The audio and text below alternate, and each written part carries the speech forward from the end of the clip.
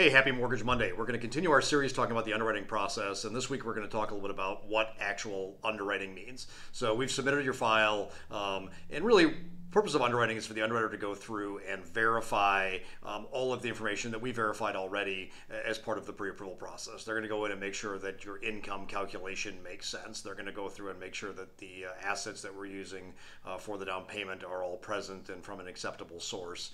They're going to go through and verify, employment start dates and end dates. And really, it's just a re-verification of all of those things that we looked at in order to pre-approve you in the first place.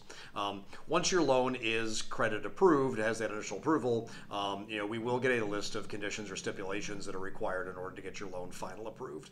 So common things there would be getting homeowners insurance for the new home, getting your appraisal back to support the value of the purchase price, title commitment to make sure we've got clean title to transfer the property. We probably will have to do a verification of employment again 10 days prior to closing to make sure that you're still employed. And then from there can be other various things depending upon circumstances of the documentation we submitted that may need to be verified or may need additional information in order to be verified. Once we have all those things back based on that list from the initial underwrite, we will submit your loan for final underwriting approval, at which point, once that has been done, your loan will be final approved or cleared to close. And we'll talk a little bit more about the closing process in next week's session.